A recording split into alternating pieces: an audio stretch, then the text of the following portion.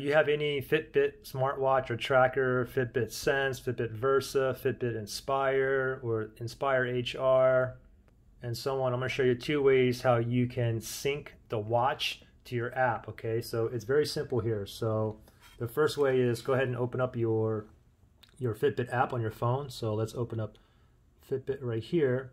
Now the first way to go ahead and sync it is make sure you're on here, on today right here. Now if you just scroll down a little bit, you can see syncing right up here, syncing complete, okay? Now the second way is make sure you're on this home page here, okay? And then click on the avatar on the top left-hand side, that photo. Tap on that, and then from here, go ahead and choose whatever Fitbit you have. Like this is a Fitbit Ace right here. So tap on that, and then once you go here, it says sync now. Go ahead and tap on that, and that's the second way to sync it. And there you go. Good luck.